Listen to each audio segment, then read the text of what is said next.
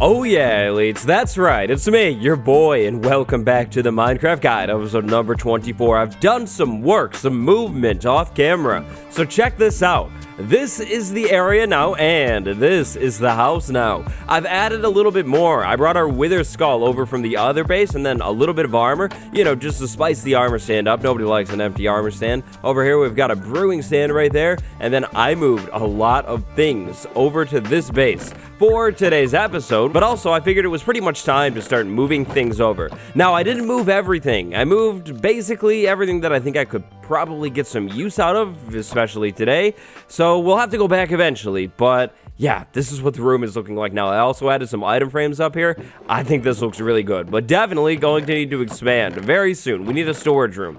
Definitely, 100%. This wasn't ever meant to be a permanent storage room. Anyways, thank you for the continued love on the series, including on this episode with the like button. Thank you, I appreciate it big time. So, today's episode is going to be all about the basics of redstone. We're talking the very basics. Hopefully, after this episode, you'll understand redstone a little bit better. This is a lead-in for the project in the next episode. We'll talk more about that. Oh, wait for it. Next episode. Today, we've got to break down redstone. I have to lead this off with this statement. Redstone on Java Edition and Bedrock Edition is different. Some of the stuff is the same, but some of the stuff is different. Today, I'll be going over Java Edition redstone mechanics as of Minecraft 1.16.3.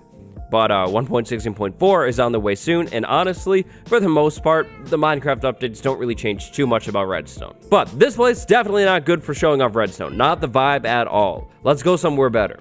Much better. This is definitely the vibe for a redstone breakdown. So, redstone is a really interesting part of Minecraft. It's also crazy complex. Today, this is where we'll start. These are what I would consider most of the basic redstone things. Then, later on in the video, we'll talk about some more complex ones, but this is our starting point. Let's go ahead and start with the absolute basics, though. Redstone ore. This is the source of redstone dust. If you're going to want to do any redstone in your world, you're going to need to find this stuff right here. If you're looking for it, go down deep in your world, like we're talking like diamond level. Y0 to Y15 is where you'll find redstone ore generating in your world.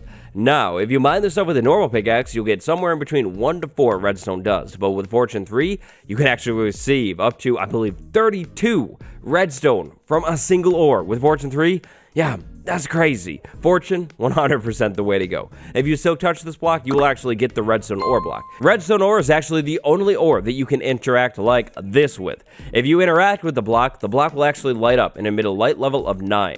Kind of cool. Eventually, the block will go out, though. Alright, so you've mined your redstone ore. Now it's time to talk about redstone dust. This stuff right here. As of Minecraft 1.16, this is what the stuff looks like when you place it down. And it's a cross, actually. Now, you can interact with this and turn it into a dot if you'd like. We'll talk about what that does in a second.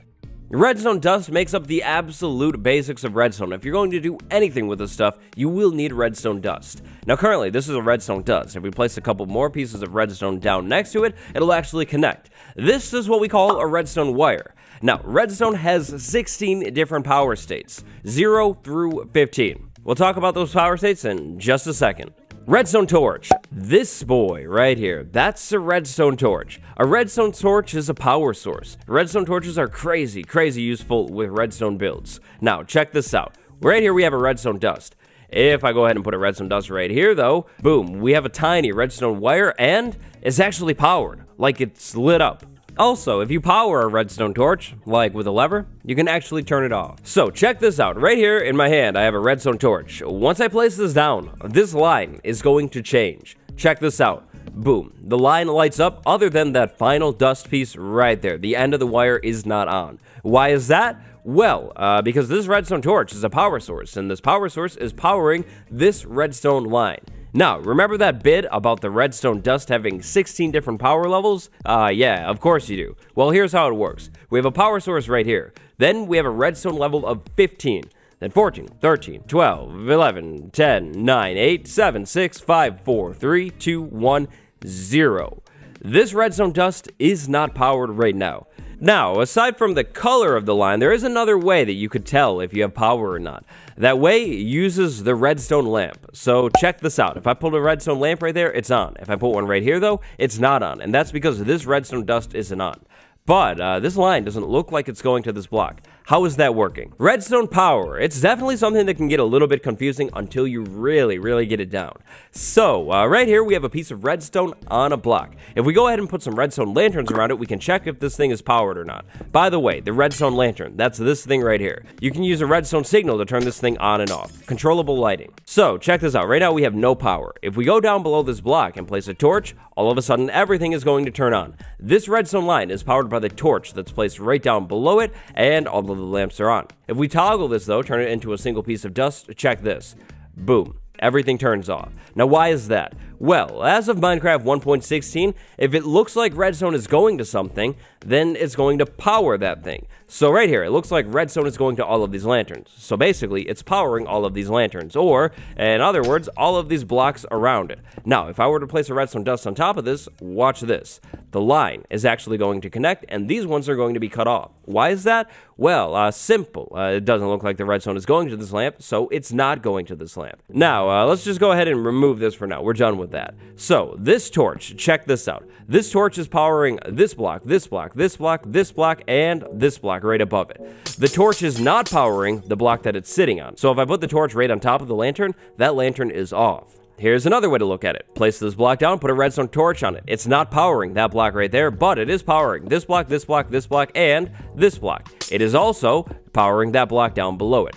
Redstone torches will never power the block that they are placed on. So if you place it on the ground, it's not going to power the ground block. If you place it up there on the side of a block, it's not going to power that side. Back to the redstone squiggle. This redstone squiggle is laying on the ground, right? Yeah, right, obviously. When you lay a redstone line on top of a block, it actually powers the block that it is on top of. So in other words, this piece of powered redstone right here is actually powering the block that is right below it.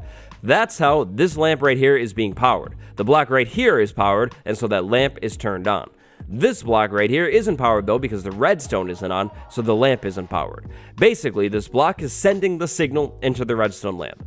A little confusing, but basically that's how it works. Now, torch isn't the only option for a power source in Minecraft. Check this out. Here we have a lever. A lever is basically a switch. Off, on. There we go. Same amount of power coming from this thing. The lever will stay in whatever position it's in until it's changed by a player. So, back to off, there we go, and we can just go ahead and remove that. Next up, we have the button. Check this out. If I press the button, everything is powered, but only while the button is pushed down. The button will eventually pop back out. If you have a wooden button, you can actually shoot an arrow into the wooden button and activate things. If you have a stone button, then that's not going to work. Now, speaking of stone and wood, check this out. Here we have a pressure plate. If we walk on this pressure plate, everything is going to turn on. But as soon as the pressure plate pops back up, it's going to turn off again. Just like the button, but this time a floor switch. And same thing goes for the wooden pressure plate. Check this out. Walk on it.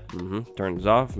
Yep, amazing. Beautiful. Now, watch this. If I drop an item on this, everything is actually powered. Meanwhile, if I drop an item on the stone one, nothing is powered at all. So there's the difference between wood and stone pressure plates. All wooden pressure plates are exactly the same. So we're talking jungle, acacia, birch, all of the wooden pressure plates. A black stone pressure plate behaves exactly the same as a stone pressure plate.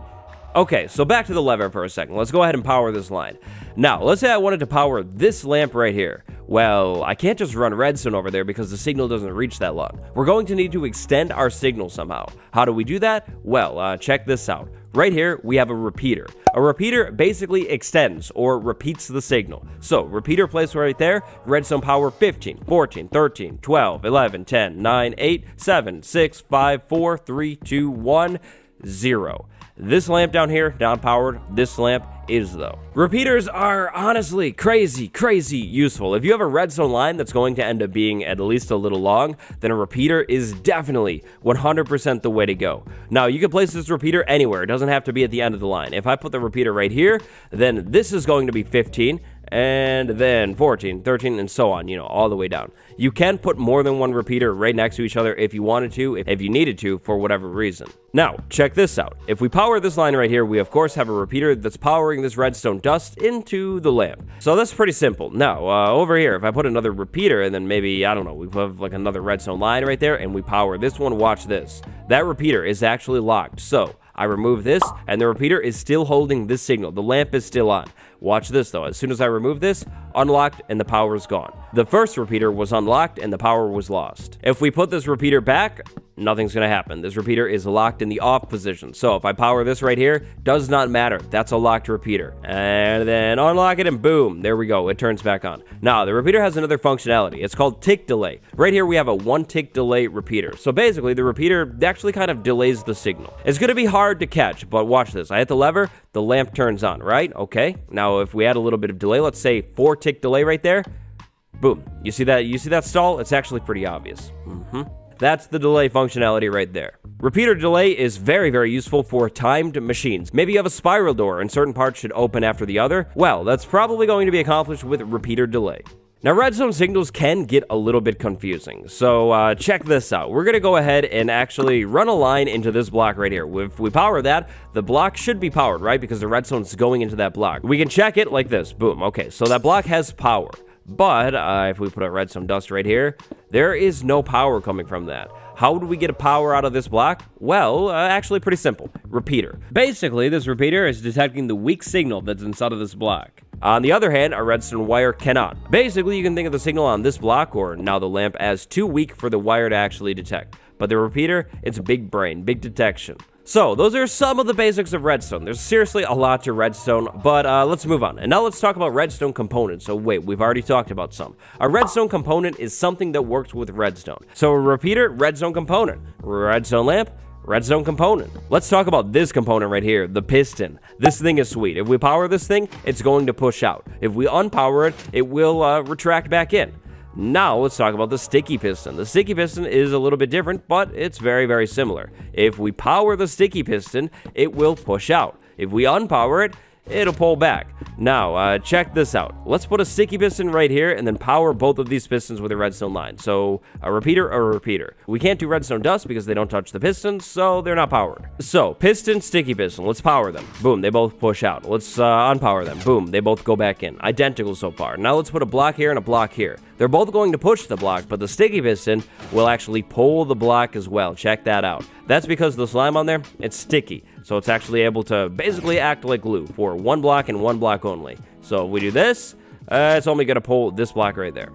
Finally, last but not least, the observer. Check out this unimpressed boy right here. That's an observer. An observer is a block update detector. What's a block update? Well, a block update is a change in a block. So this block right here in front of the observer, it's basically air right now. The observer is detecting this block and this block only. If we were to place something right here, the observer would detect it. Now, how do we know that it detected it? Well, check this. So we put some redstone back here in a lamp and then we update this. The observer emits a 1-tick redstone pulse when an update is detected.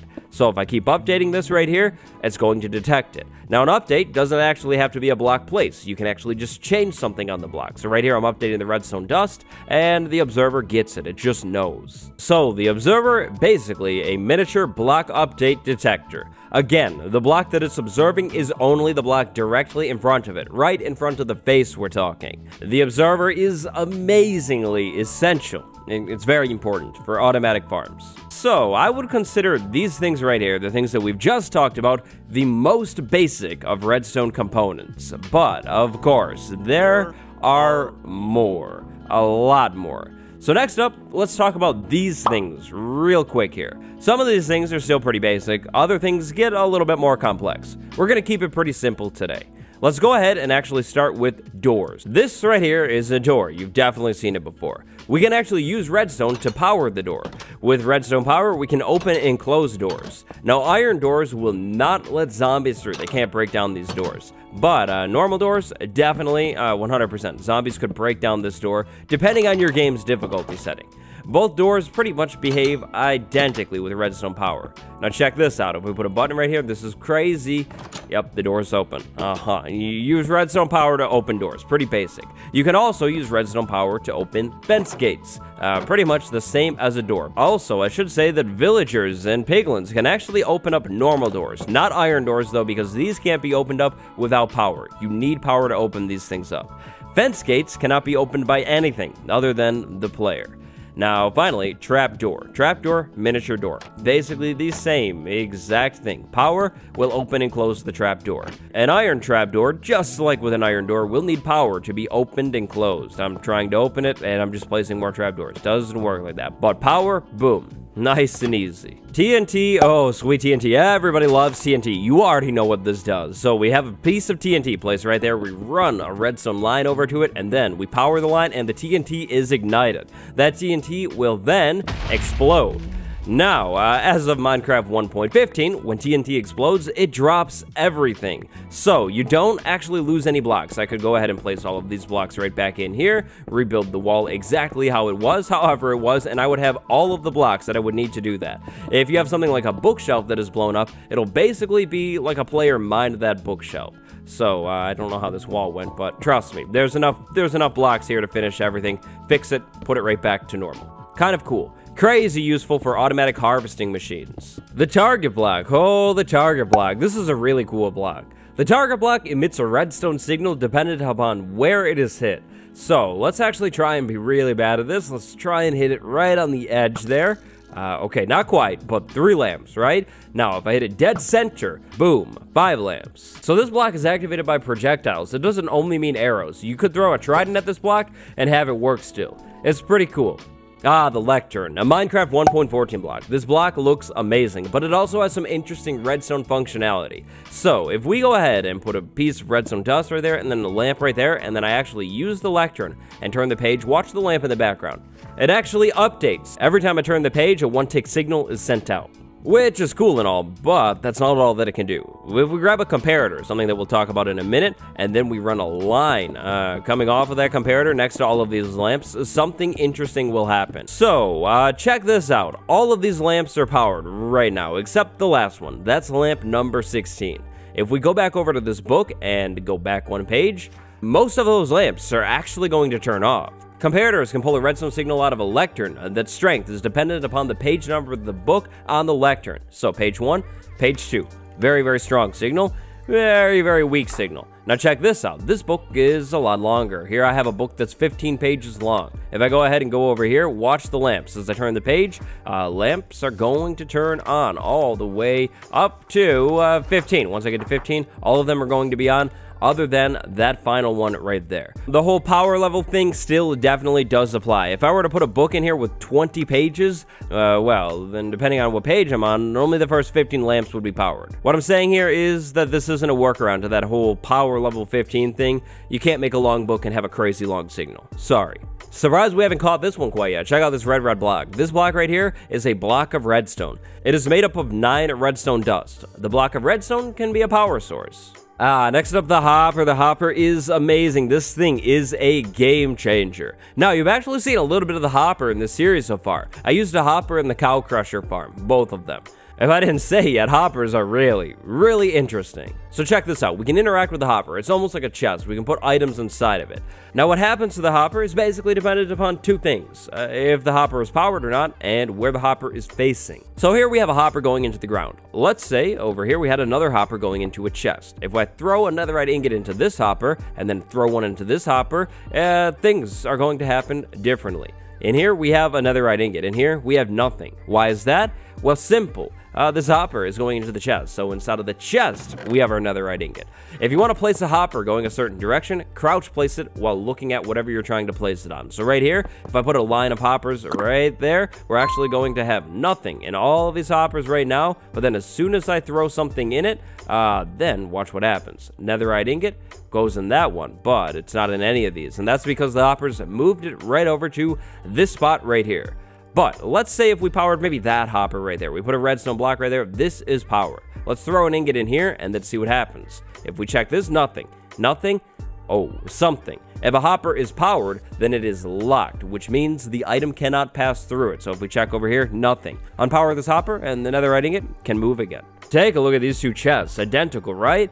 Wrong. The chest on the left is a normal chest. The chest on the right is a trapped chest.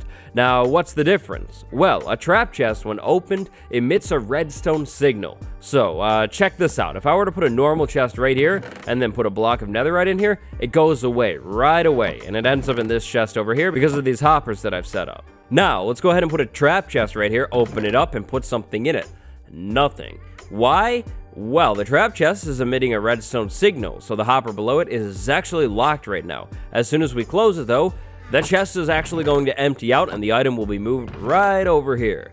Trap chests can be used for, wait for it, traps. Maybe you're trying to set up some sort of TNT trap. Trap chest, run a redstone wire over to some TNT, and then boom, after someone opens it.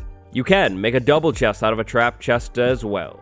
Comparators are crazy advanced. Like, honestly, we're not going to get into all of the comparator stuff today, but check this out. If I power this right here, this comparator is powered. The comparator compares redstone signals. So, we have a 15 and then a 14. Right here is actually going to be a 14, 13, 12, 11, 10, 9, 8, 7, 6, 5, 4, 3, 2, 1, 0. Now, the comparator also takes signals in from the side as well, and we'll compare those signals. Yeah, it gets really advanced. And then watch this, there's a subtract mode as well. Right here, signal of 3, signal of 2, signal of 1 right there. Yeah, comparators are really advanced. But, comparators can also be used to get rid of scammers. Yeah, just get rid, okay. Aha, sorry about that small slip up. Comparators can be used to detect if an item is inside of a hopper or not. So, right now, the comparator is not on. If we go ahead and lock this hopper, which, by the way, if a hopper is locked, it can't pick up items from the top either. But if we lock the hopper and then throw another netherite ingot in that one, it's going to move over to here, and this comparator will actually be on. Check this. A weak signal right here. It's actually powered. You can see the particle effects. This is amazing for item sorters, but we'll talk more about those when we actually build one in our world.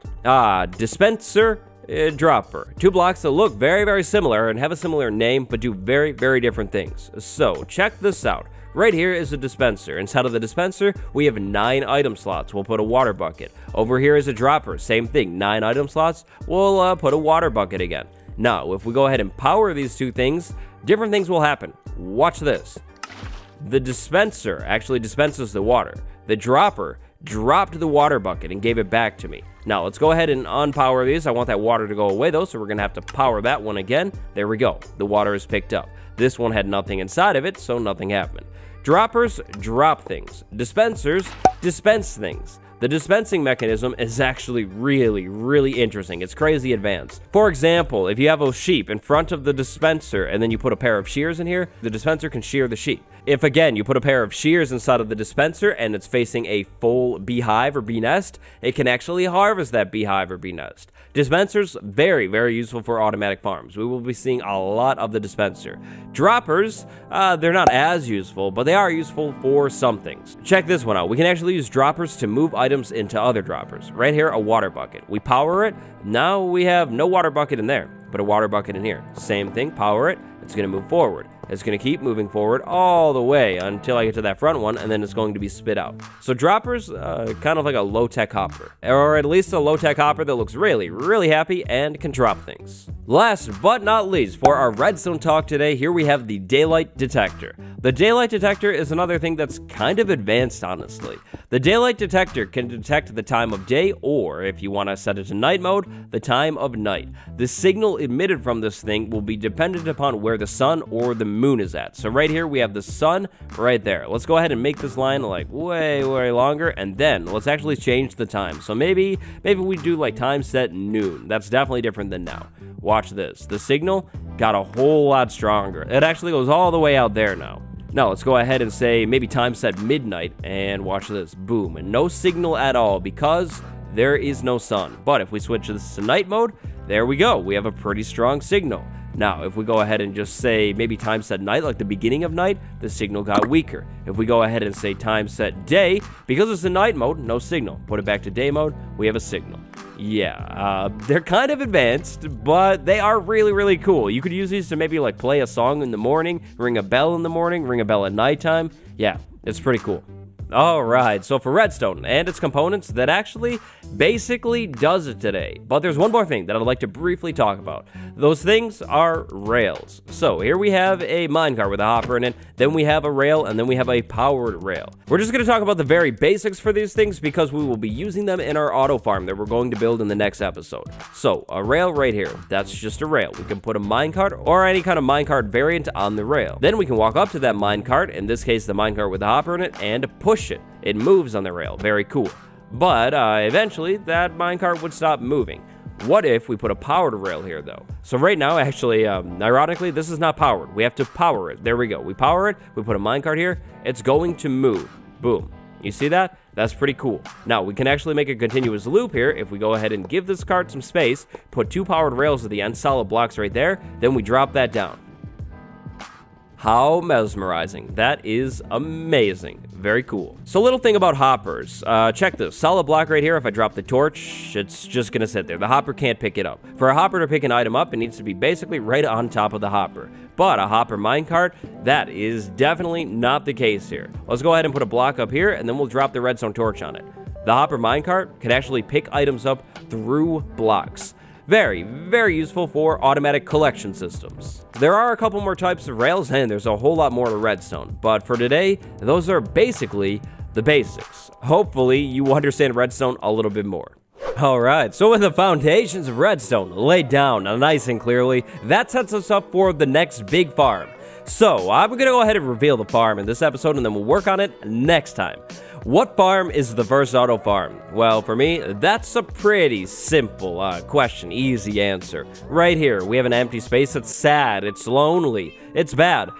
We need an enchanting setup, which means we need about twice as much paper as what we have currently, or what we would be able to make currently.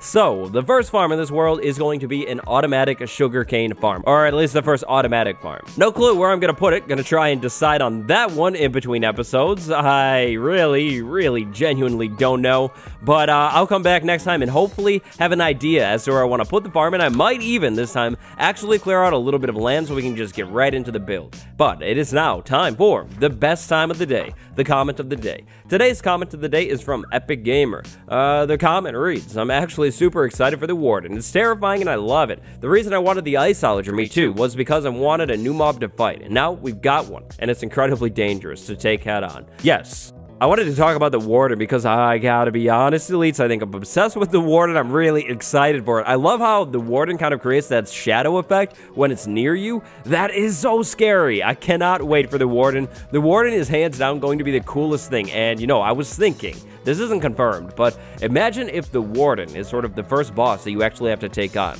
Maybe, and big maybe here, just kind of thought it would be cool, the warden is kind of guarding the stronghold. So, you have to find the stronghold, and then you have to take out the warden before you can actually go to the ender dragon and take that thing out. I mean, I feel like that would mean we would need an ender dragon fight in the future because it's the second boss, and honestly, if you can take out a warden, you can probably take out the dragon, but still, how cool would that be? Like the warden guarding the stronghold?